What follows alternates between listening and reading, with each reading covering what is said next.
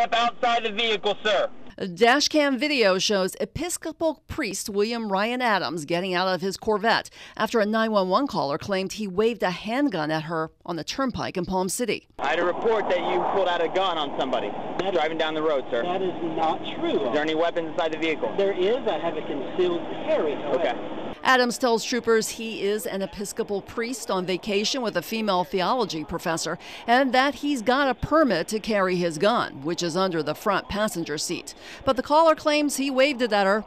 This guy in a red Corvette slammed his brakes in front of us, so we pulled up to him, and I said, "What are you doing?" And he pointed a gun at me. Adams tells troopers the 911 caller threw a Coke bottle and other items at his car. She says she and her son pulled up next to him to ask him why he slammed on his brakes. And I just asked, I said, "Why did you slam on the brakes?" And he cursed me and everything, and then pulled his gun out.